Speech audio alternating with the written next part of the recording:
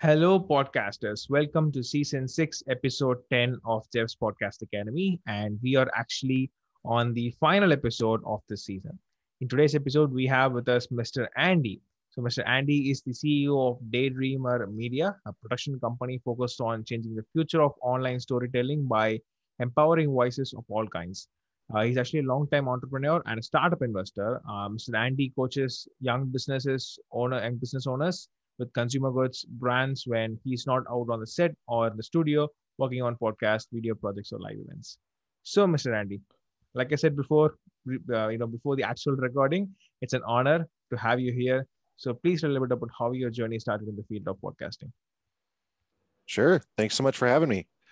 I started podcasting a couple of years ago. I did a couple short projects where I did like a 10 episode little string just to try something out.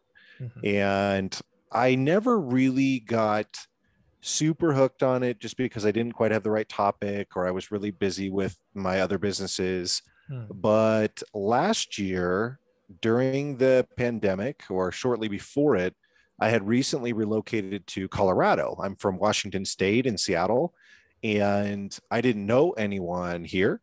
And so I started a podcast called Coloradopreneurs, where I interviewed local business owners, and I really used it just to meet people, make some friends, do some networking. And it really caught on and went very well. And I own a marketing agency and we work with a lot of local companies. So one of my employees came to me and asked if she could become the producer of the podcast. And at that point, it was just something that I was doing as a hobby.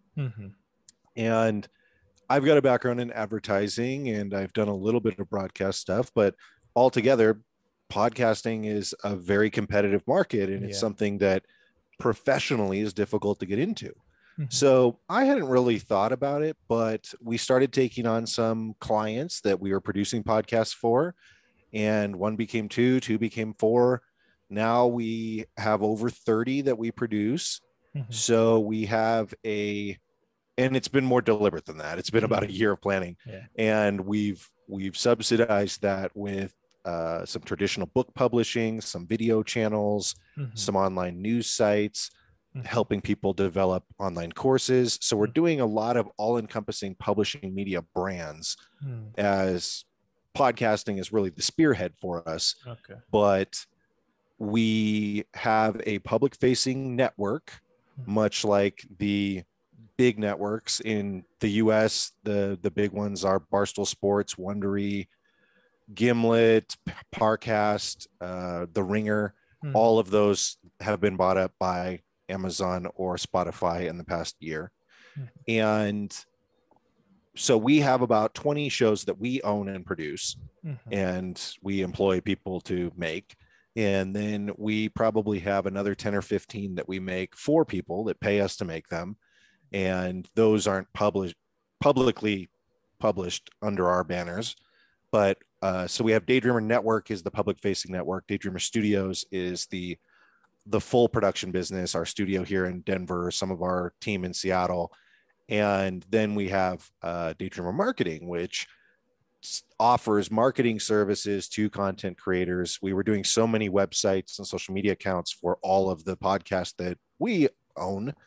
We decided to start offering those services for other people. So in the markets where we have access to people in person, we do video and photography and several other things. So at the moment, we've got podcast hosts in, I think, probably 15 US states. And we just recruited our first one from the UK. And we're hoping to continue growing and building a portfolio of diverse voices and kind of going at things a little bit differently. Wow. And I think, so just to summarize what you're doing. So you actually started as a marketing agency and you actually helped podcasters, and you also use the podcasting field to upsell your marketing services as well. So it's kind of like a round and on, like full on service, and you actually give video services, photos as well. So it's like a full on digital agency, like everything literally you are providing, if I'm being correct. Yeah. We really wanted to, with our network, no matter what you're doing, if you're doing a blog or a YouTube or a podcast, it can take a long time to cultivate an audience. Yeah. And so we set out to the prospect of starting 25 podcasts at once from scratch is very difficult because unless you are a celebrity or you have a huge social media following, there have been professional athletes that have done well, but you can't will an audience into existence. So it takes a long time to grow. And that's why there aren't very many podcast networks, because people don't want to subsidize it for a year or two and pay the staff while you're growing enough following to get the traditional advertising and sponsorship monies. And so what we did was, my agency does a lot of product development. And in most podcasts, your goal is to grow an audience for a couple of years, maybe sell a couple ads on your website, maybe get some live reads on your show. But then eventually you want to have some kind of course or some kind of product, merchandise. A lot of people do Patreon. So what we did was kind of flip the script. We teamed with a lot of people that were already coaches in real life or had some kind of product to sell or were authors. And we immediately started booking them in-person event speaking opportunities. And we're publishing a handful of books this year that are going to be in bookstores. And we started producing video, and we're offering coaching in all these different industries. So we picked people that would be not just great hosts of podcasts and content creators from a journalistic standpoint, but people that will be good ambassadors for our portfolio and those that are ready to grow a brand and a business on their own. And so many of the people that are hosts on our platform are self-employed business owners in their own right. And we're doing this as a supplement or as a standalone venture for them. And then the other thing is we set out to really be a lifestyle portfolio. So instead of the things that we stay away from are politics, religion, and sports, because first of all, we don't want, we're positive vibes only kind of thing. We don't want anything that's polarizingly aggressive. And in our country, those are kind of hot topics. And sports is so competitive. We don't want four guys sitting around talking about soccer because there's thousands of those. Yeah. So we set out to do, we have lots of business coaches. We have a lot of yoga and spirituality and natural health kind of people, parenting, relationships, music, art.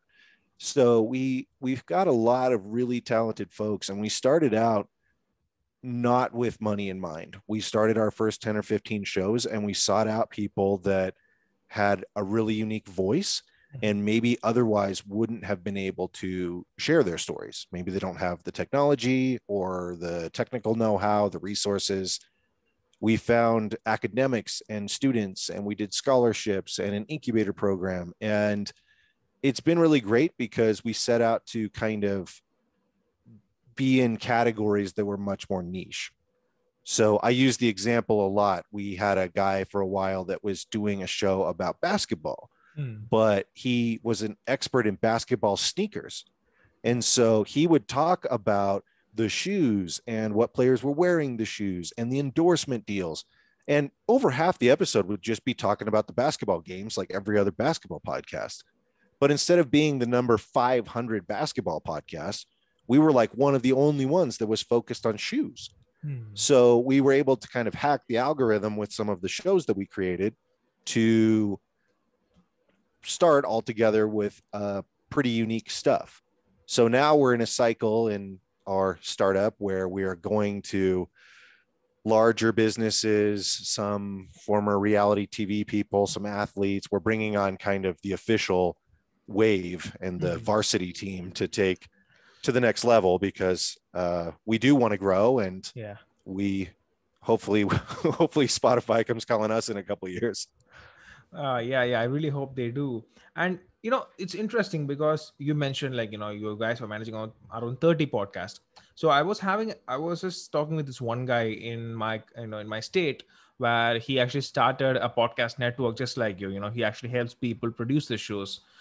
He managed around 15. So it was around, I think, 4 to 5 months. So the latest time when I talked to him, he said that we are actually down to 3 shows right now. Like, all of these other shows, they mentioned that, like they are not consistent, or they're not doing properly with all the stuff. I mean, like, so do you have any particular criteria? Because you said that you do with business coaches, because you're really exact correct, because even though people with passion and everything can do, still people actually with an end goal works way better than the people with the actual passion. So how, how do you make those people consistent? Like, what do you have any criteria for that, anything as such? From a business perspective, Mm-hmm. in being on the as the network, and I'm sure your friend will completely identify with this, it's difficult because there are a very small proportion of people that get paid a full-time salary to be a Mm. podcaster. Yeah. And so it's very difficult because if you are a media network and you own a sports show talking about rugby or cricket or something close to where you live, Yeah. uh, if one of the anchors leaves and retires, you can just hire another one. Like, you Yeah. own the show. But Mm-hmm. in podcasting, when you're doing a portfolio as a network, the hosts more often than not own their show. I can't afford to pay someone a salary because I don't know if their show is going to work out. Mm-hmm. So we sign a couple-year contract, and if they see their contract through, they own their intellectual property. And this Mm-hmm. very famously recently happened in our country with Barstool Sports, which is a big culture brand. Mm-hmm. They have one of the largest podcasts on the internet called Call Her Daddy. It's a dating show, Okay. and there's been a lot of drama with the hosts of it. One of them left about a year ago. They were trying to close a bigger deal, and there was this big to do about she got offered $1 million contract to be a Mm-hmm. podcaster, and Mm. that's a lot of money for someone who was doing YouTube 2 years Yeah. ago. But the minute that her contract expired, she left and she just signed a $60 million contract with Spotify. So at some point as a network, you are, as a business partner, starting to build something with someone. Mm-hmm. But as your friend suggested, there is a lot of attrition. People decide they don't make it, they run out of ideas, they think it sounds like a great thing to begin with. Mm-hmm. So when I teach podcasting, to me, there are really three different types of people that get into podcasting. The first one is people that want to be a broadcaster. Okay. So we're living in an era where the radio is dying. People that were formerly a radio host, it's getting difficult. And TV anchors, they don't pay salaries to those people with all the experience that are in their 50s, 60s, 70s. You used to have to spend most of your career to get up to being on the anchor desk. And now you'll see people in their 20s that are on the news or on a sports channel. And they're cheaper, they're easier, they're willing to move around, and there's Mm-hmm. a lot of competition. So for people that want to be a broadcaster, usually they get into podcasting as some kind of supplement to their portfolio. So if they're trying to get a better job in their day life, or they're trying to keep their experience relevant, they're mostly focused on them. I want this to be the Jeff show. I want people to get to know Jeff. I want you to know my face. I want to be the character. And these people are more often than not most focused on the total number of reach that they have. They want the most people to see their face. So Yeah. they're maybe not super focused on it making money. They're maybe not super focused on converting sales because they're broadcasting for the sake of broadcasting. Mm. Now, the second group are the business folks. So these people might be a coach in real life. They might be a fitness trainer. I have a host on our network that is a professional matchmaker. And so she does in-person matchmaking for people that are looking for love. And so she doesn't really care how much total reach her show has, because if she puts out an episode and only a couple hundred people listen to it, but three of them hire her as a client offline, they're paying thousands of dollars. This happens on a So, podcast itself. Like, she does that. well, she's not doing sales on the Oh, podcast, but okay. from the podcast, she gets a Okay. lot of leads. Yeah. So she tells her existing clients, go listen to my podcast because it has useful lessons. Mm-hmm. And she tells people that find the podcast, reach out to me afterwards, give me a phone call, and sign up for my service. Mm. So people that have a online course or people that have an in-person service like that, it's extremely valuable. And so they're not worried about the overall reach, they're worried about conversions. Yeah. So they want to make sure that a very good and very qualified amount of people see their stuff. It doesn't matter about the total number, it matters about the quality. Mm-hmm. And then the third group are the people who want to build a brand. So they might not be specifically interested in broadcasting or in business, but they think podcasting's a trend. Maybe I've been a blogger in the past. Maybe I've been a YouTuber. Maybe I just want to do this because I'm good at SEO or web optimization. And I know that this is a growing industry where I can create a following and cultivate an audience right now that I could use for other stuff. So these people want the podcast to be a business. So they want to have advertising on it. They want to sell sponsorships. And they're mostly going to be focused on the metrics then, because they want to get downloads so they can turn around and have a media kit to garner advertising revenues. So person number one, the broadcaster, is saying, look at me, look at me, look at me during their content. Yeah. Person number two is saying, go to my website, buy stuff, go to my website, reach me offline. And then person number three is saying, go buy this toaster on Amazon because I'm getting an affiliate commission. Yeah. So it just depends what the person's motivation is. And I think person number one, we've had a couple of those, and their lifestyle changed during COVID. Maybe they had to get a different job. Maybe they weren't able to pursue the thing that they were doing at that point. And there's just a lot of emotional things that have happened. So some of those people flame out and walk away after a few months. And then the ones that want to build it as a business, some of them have realized, well, there have been over 1 million podcasts globally started in the last 12 months. This is really competitive. And they say, oh crap, now that I've gotten started, it might take me a couple years to make this thing where it could make revenue. And so they aren't patient enough.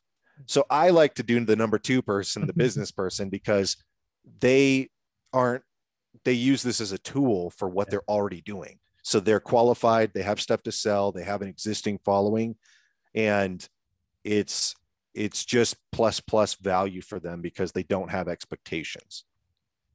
Yeah, I think you make a valid point there, actually. And interestingly, before going into the actual discussion on the topics which we talked about, I just want to have one follow-up question. So, which one do you think is actually the easiest? Like you mentioned, three personas here right now.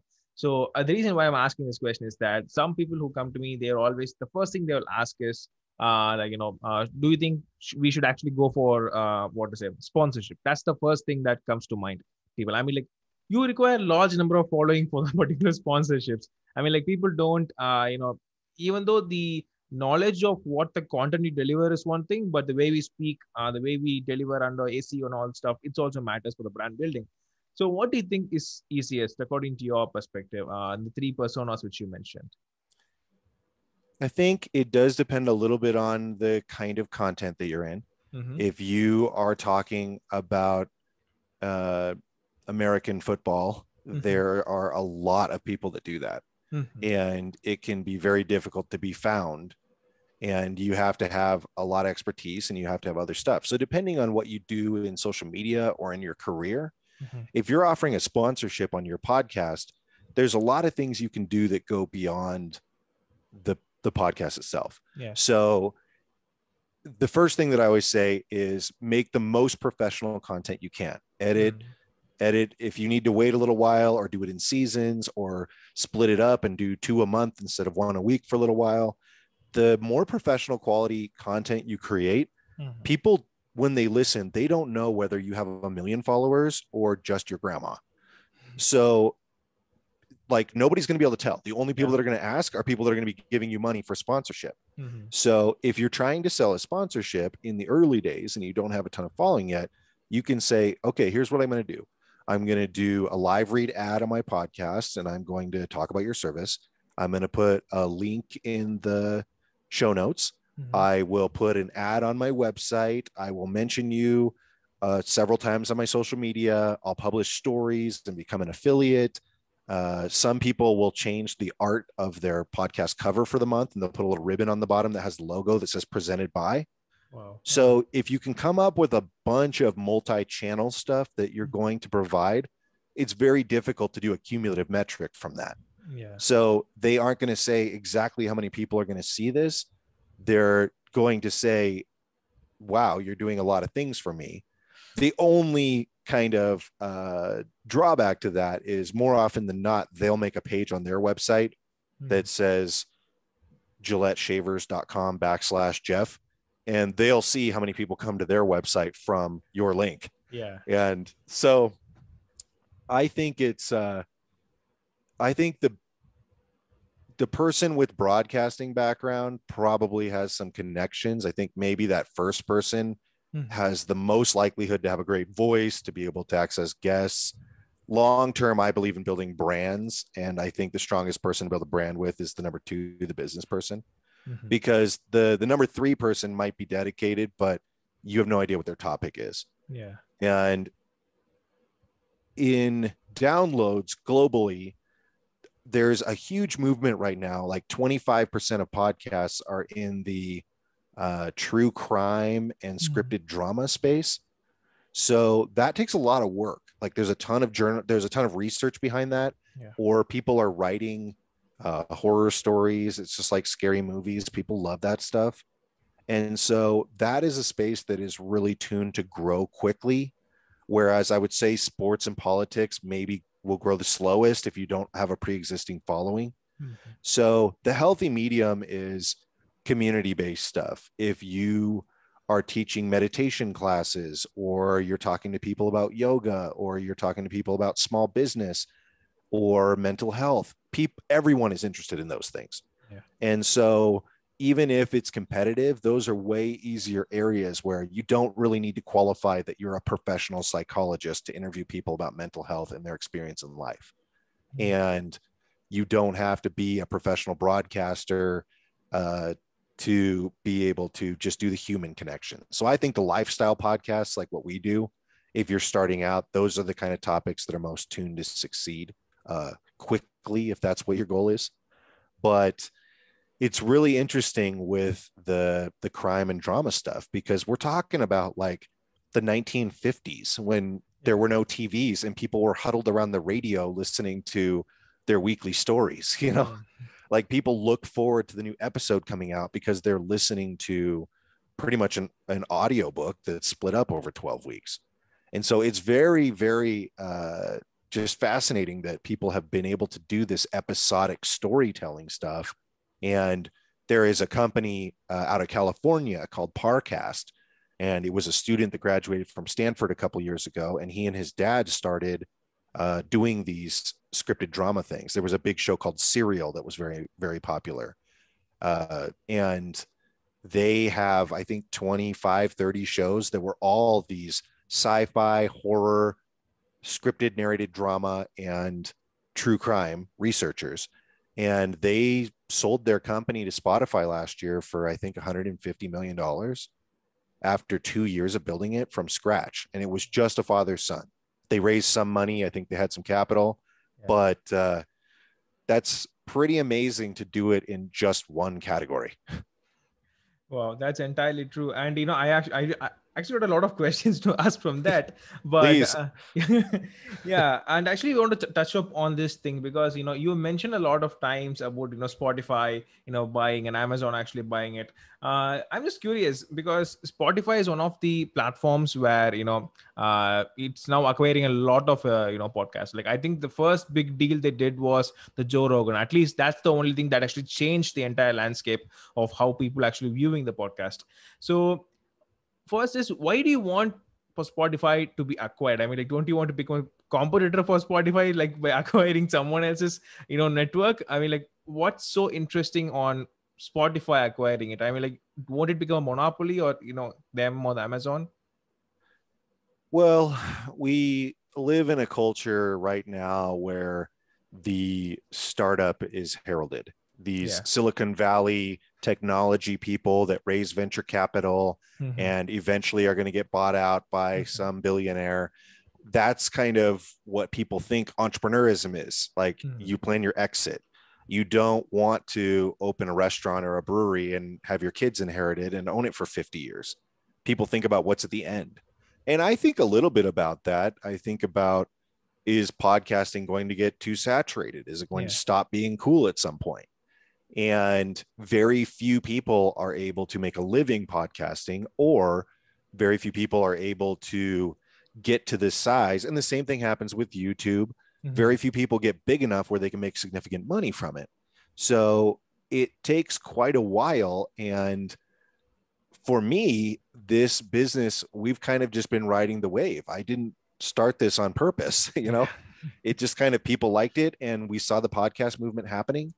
But the big issue right now is those top 7 or 8 companies that I mentioned. Mm-hmm. All of them are worth between 200 and 400 million US dollars. Oh. And after that, there's this quantum leap to like 1 or 2 million. Like the difference between us and the next bigger one is $150 million.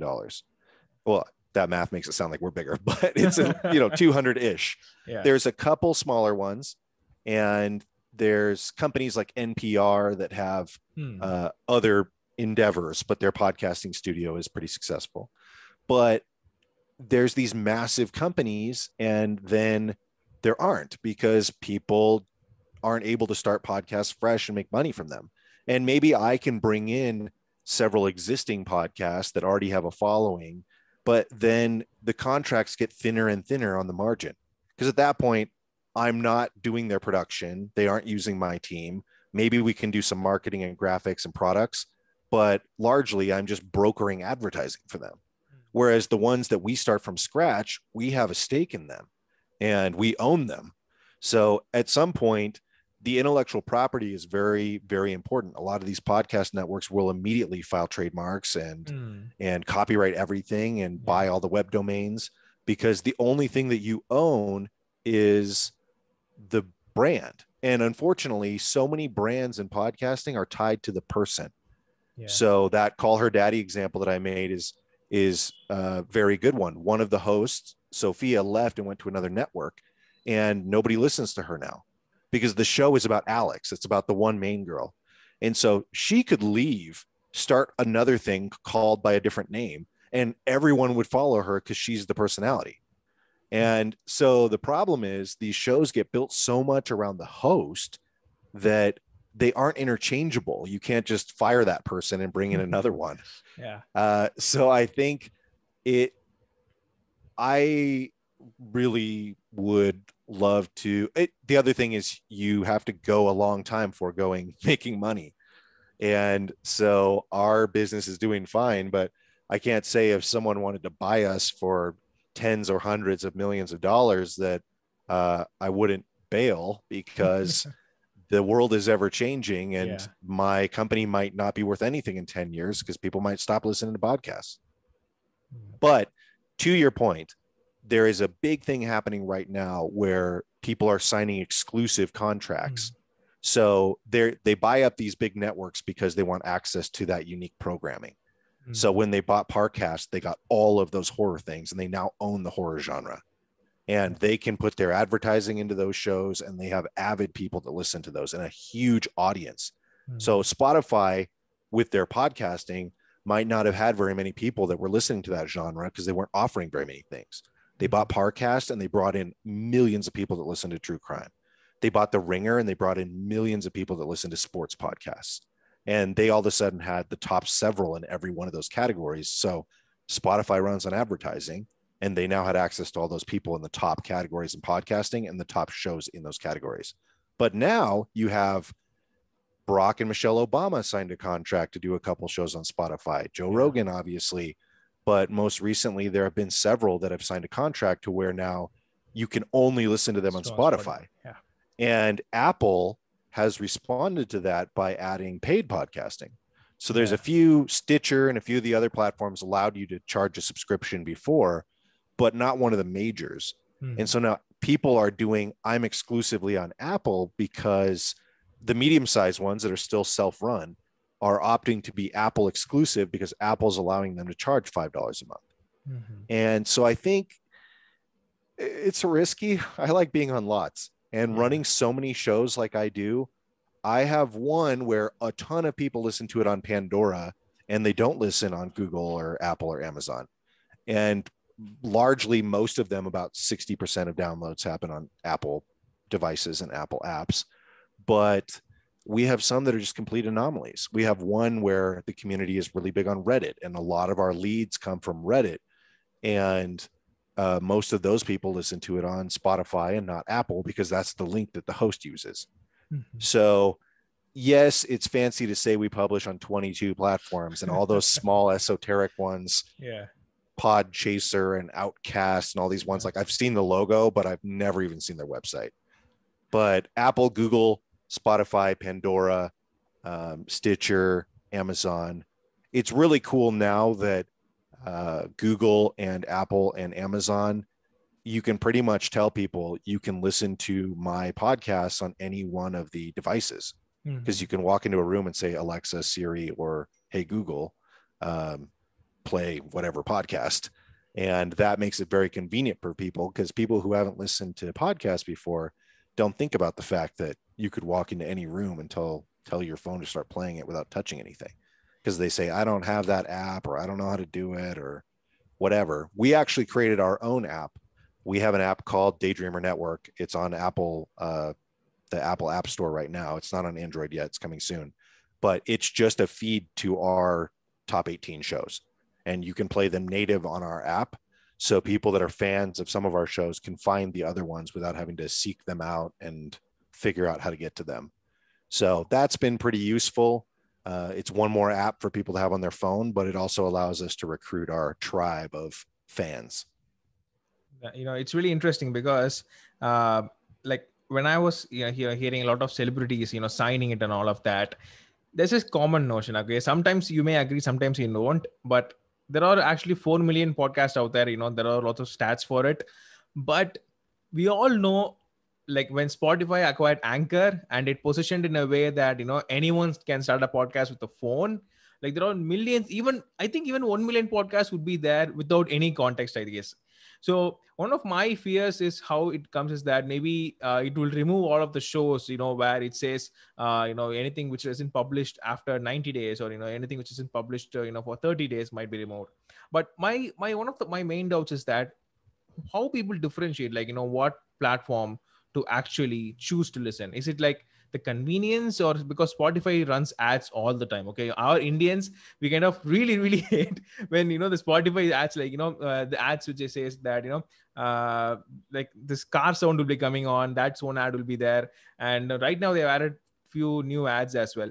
So what makes them decide like what platforms? Is it like convenience, or no number of ads, or depending on the local culture? I think, I mean, like even High Heart Radio, it's kind of famous in one place. So yeah, that any particular difference that has. I think if you probably the first wave is what kind of device you have, Okay. because Apple devices and Google Android devices come preloaded with the app already on there. Mm-hmm. But a lot of people don't figure out how to do that. Mm-hmm. Most people, as you mentioned, depending on where you live in the world, iHeartRadio is very big in areas in South America, and there's a lot of iHeartRadio access in Africa and Western Mm-hmm. Europe. Spotify is huge because they're from Sweden, right? They're very big in Europe. And but so people usually have Pandora or Spotify for streaming music, and they may have a paid membership where they can bypass the ads. Yeah. And so I think either you're loyal to the carrier of what your device is, or you're loyal to one of those two. Mm-hmm. And it's really no telling at this point. And that brings in a lot of trouble with the numbers. Mm-hmm. Because if you go onto your hosting platform, Anchor or SoundCloud or Libsyn or Buzzsprout, the trouble that you have is they can aggregate some of the numbers for you of who's listening to your podcast, but they show you the download numbers. Mm-hmm. And a lot of people don't understand that there are now 3 different kinds of playing a podcast. There's someone downloading your show. So I subscribe to your program on whatever my preferred app is, and every week it downloads onto my device. But a download doesn't necessarily mean that I play that. It just means it's on my phone. But the other thing is, a stream means that I might be logged into Spotify, but every week I decide to search Jeff's show and I click it and play it, but I'm not downloading it. That's a stream. And then there's also a play. And a play means that I go to Pandora or Apple, whether it's on a computer or on a phone, but I'm not logged into my account. So, or Google, you can just type into Google, hey, here's my podcast, and just click play and listen to it for a little while. But these tracking mechanisms do not track the streams or the plays. They only track the downloads. And so you also don't know. I mean, at one point, Nielsen and these agencies that track radio and TV, they would say, oh, well, if this is playing in an office building, you don't know if 10 people are listening to it at that point. It might be on a speaker somewhere. And now it's just very difficult to know, because your actual amount of people that are listening to your show could be 2 or 3 times what your download numbers say. So any of you out there that are trying to sell advertising or sponsorships, really think about that, because I encourage you to log into your Apple Connect, your Apple Publisher account that you have to have in order to have it listed on the Apple App Store, or on iTunes rather, and the Apple Podcast. Because if you look, I'll look at my show on a hosting platform and it'll say that Apple makes up 30 to 40% of what we're doing. And let's say it has 1,000 downloads and Apple makes up 40% of that, so 400. But then you go to that episode on Apple and Apple will give you the native data and it'll say that I had 1,200 plays on Apple. So you're like, oh, well, Apple only represents 40% of my downloads, but it's more than half of my plays. I had more plays on Apple than my entire downloads on all the platforms. So usually you can kind of do a little cross math of saying, if 1,200 plays is 40% of my show, then I'm going to multiply that, and forgive me about the math, but you'll get there. It's somewhere around 2,000. So to answer your question in the longest winded way, I think you've gathered that I'm a little long winded, but I'm passionate and I have a lot to say. The preferred platform really is what is popular where you live, what kind of phone you've got, and where you listen to music more often than not. Okay. Yeah, I guess it's correct. And don't worry about the long answer, because you actually touched upon other questions as well, to be honest, like the insights that I was going to talk about. But great, that's really great. So just one curious, have you tried the Spotify Green Room yet? Not yet. It's I think it's exciting and new. Spotify has also bought several other technology companies that we're going to start hearing about. Mm-hmm. Their dynamic ad insertion program is going to be very big. They're building a platform that can track those metrics more accurately. But one of the reasons why so many people have flocked to Anchor is because it's free. Yeah. And at some point, they're going to start charging. Mm-hmm. And like you said, they might say, oh, well, all the ones that are older than 90 days, you're going to have to start paying a premium for, or some of the other platforms do that. Libsyn and SoundCloud and Buzzsprout all do that. Yeah. If a show's longer than 90 days, you have to have a paid account to keep those old ones. But they might make it difficult to transfer to another company. Like Spotify has so much control at this point because so many people are going to Anchor because it's simple, it's free, and you don't need a lot of technology. Yeah. So I'm a little leery. For what it's worth, we host all of our shows on Buzzsprout, and I like that one. But I know a lot of people that use Anchor, and you can get pretty big and pretty professional with Anchor.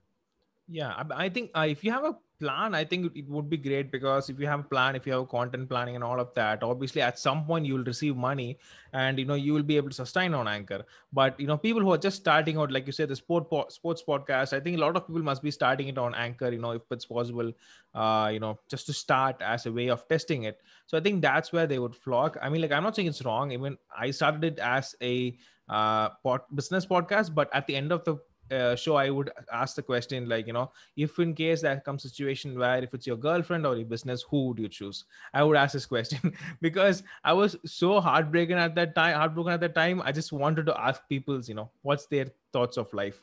So I guess, yeah, I think people actually kind of shift their motive from here to there. That's great. I talk fast, so sorry for that. No. It's just my things. Okay, so is it morning or evening there? It is almost 11 o'clock in the morning. In the morning. Okay. I live in the middle of the country, so we end up with a little bit later than the West Coast where I'm used to. What time is it there? It's 10:12 in the night. Yeah, it's exactly 12 hours around India, isn't it? Yeah. I forgot about that. Well, let's wrap up with some wisdom then, so we can get you to sleep. Actually, the reason I asked was that, this is a question I always ask out of the box, the recording. So who was actually the last person that you made smile yesterday? You know, let me think about that. Yesterday, these days are so busy. I will frequently work at, because of the nature of the pandemic and everything. Mhm. Thankfully, in Colorado, things opened back up very quickly. People here were very careful. Our local government's very responsible. And so we've been able to do restaurants and coffee shops and things for almost a year now. I mean, it kind of happened pretty quickly Yeah. in limited capacities, very spread out. They had to get different furniture, plexiglass, whatever. But the point I'm getting at is we moved out of our office and our studio and the co-working space that we used. And so all of a sudden, there was a while where I had a full-time employee that worked for me for 6 months before I met her in person. And that was a weird feeling. But Yeah. I've been out and about doing the coffee shop thing and brewery thing for months now. Mhm. And I'm a person that's very easily distracted. I'm one of those weird creative types. So I often sit alone in the corner with my headphones. But I work really hard to pay people a compliment, and people that you see frequently. I go to the same brewery every day. They're actually one of my clients in my marketing business. And I make sure to notice when people get their hair cut or they get a new tattoo or something. So I think I made someone smile yesterday uh, by just being one of those people that notices that she had some work done on her tattoo, and I noticed her arm because I see it every day. Mhm. So I think it was probably this gal at the brewery. That's nice. That's really nice. Wow. That's a good question. I don't really think about that. Great. I think you can use it on your FSO only. No corporates there. So you can use that. Yeah, right. Well, normally people will say like, "What book do you often recommend?" or Yeah. "Give as a gift most often," or "What's the most valuable tip that someone's given you?" But I kind of like the think about what you do for other people and the spreading the cheer. I might borrow that. Cool. That's great. So just one final question before wrapping it up is, so what would you actually give as the best tip in the whole world, according to you, for a fellow podcaster to grow? Now, one disclaimer is that this shouldn't be on the internet, and you shouldn't have said this before. Okay, a tip for a podcaster. I Yeah. would say think about guests. Guests Mhm. are the most important thing. Some people have a solo podcast where they're talking about educational content. But if you want it to grow for any of those three folks that I mentioned, if you want to get exposure, if you want to convert sales in some kind of business, or if you want your podcast to grow, the way to grow is harvesting other people's following. Mhm. So you have me on your show as a guest, and I'm Yeah. going to tell everyone that I know that I was on this and Yeah. spread the links and all the things. So then a bunch of my people follow you. Mhm. And the more guests that you have on, the bigger guests you can get and continue to snowball. So if you have a talk style show or if you have an education style show, I would encourage you to come up with some kind of series where for the next 5 weeks, I'm going to have on people in this industry, because we all want to eventually have some kind of big celebrity or academic or Yeah. tech person, whatever it is. And guests are important, but guests also give you the opportunity to do the unexpected. You don't know what they're going to say. You don't know what information and knowledge they're going to bring to your audience. So I always think that a lot of people want podcasting to be their job, Yeah. and you get into this because you want to have a job that you love. And so I think it's really important to start out by making content that you enjoy. Mhm. And I enjoy connecting with humans that I don't know and hearing their stories. Mhm. And so if you do what you love first, I think you have the best foundation to garner that money and stuff down the road. But if you start out trying to force feed it immediately, people get turned off because it doesn't seem Yeah. genuine. So I guess I kind of gave two answers.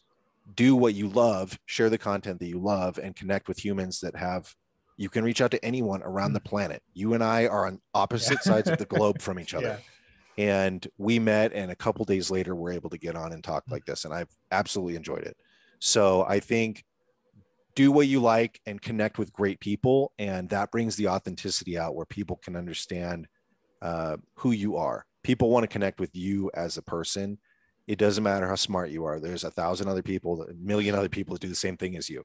Yeah. So be authentic and think about the guests that you're going to have on. Wow, that's really new actually. A lot of people, say different things, but the guest part, it's something new that we are hearing in this season. So, Mr. Andy, it's been really great. The conversation is, and is there anything else you want to ask me? Like tables turned right now. Well, I would be really interested in your season 2. I'm honored to be the finale. What has been the most interesting thing you've learned from your guests in season 2 about this year in podcasting, or about what people are doing out there that maybe the audience hasn't heard, or maybe I don't know? You have a lot of experts on. Yeah, so there are a lot of things. The one thing I learned is to keep in track of the current news, because before I actually kind of mostly focused on the pre-existing models, like for example how to bring in guests, or how to do this proper editing and all that stuff. Then I kind of thought something is missing, like some conversations, like something is missing. Then only I discovered pod news, then a podcast insights, and a lot of websites which offers these sort of news headlines and all. Then I wondered, I mean, like, this particular event happened, so this might reflect in the these sort of things. So I just brought in people like you who would actually get affected because of those situations, and who can actually give some reasonable insights on people who are coming on that platform. So yeah, that's one of the things that I kind of learned, like, to make sure that I can follow the news. I hate news, to be honest, because I mean, like, people say different things on news, but I guess this business news, I think it has some reasonable things to look after. So yeah, that's the one thing I actually kind of learned from it. Yeah. Yeah, I hardly ever listen to the read the podcast industry stuff. That's a really Mhm. good tip. Awesome. Excellent. Well, thanks for letting me be I mean, maybe it's just how it timed out, but I'm going to act like I'm so special that you decided for me to be the finale. No, to be I'm honest, so glad I get to be the end of season 2. yeah, it's been really awesome.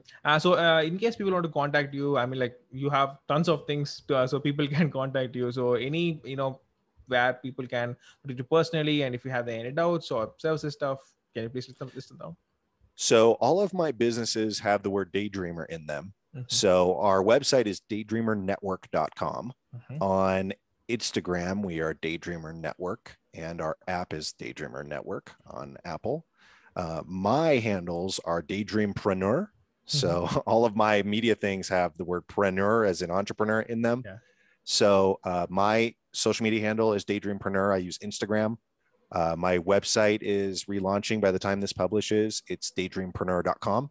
And I have a lot of books and coaching courses and things on there. I share a lot of content on the podcast that I'm the host of.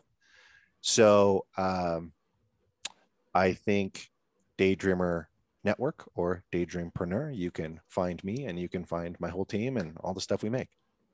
That's awesome. That's awesome. So, guys, you heard it. And so, Mr. Andy, thank you so much for hopping onto the show to talk about podcasting and your insights on it as well.